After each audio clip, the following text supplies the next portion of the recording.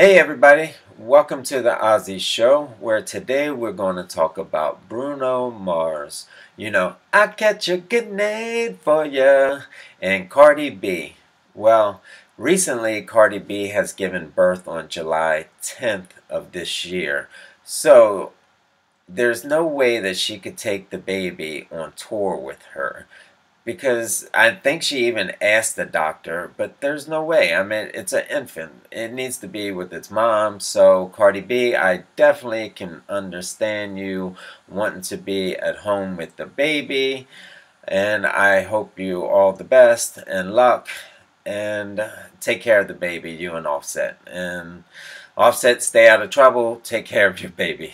Anyway, so let's go back to Bruno Mars. You know, he is now scrambling that he needs to find an opening act for his show. So, I may have a few suggestions if you want to call me Bruno, and I will be happy to help you out. But who do you guys think that he should put for an opening act? So, hit that comment section and definitely let me know.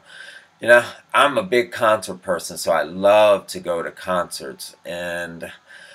But when you go to these big concert halls, it's very expensive if you want to sit in the first, second, third row.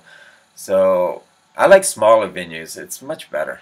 So you guys, who do you honestly think should be replacing Cardi B on Bruno Mars's tour? So hit that like and subscribe button, and I will be back later for some more videos. This one I have to make short because I have to get going.